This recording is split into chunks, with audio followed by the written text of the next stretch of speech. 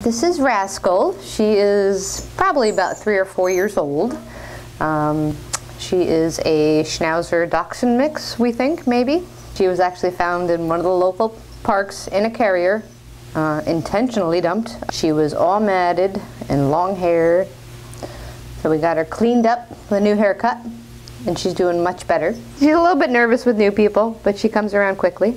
Small dogs are few and far between. They are a very hot commodity. Without knowing the history and her being a little fearful, I would say probably no tiny kids.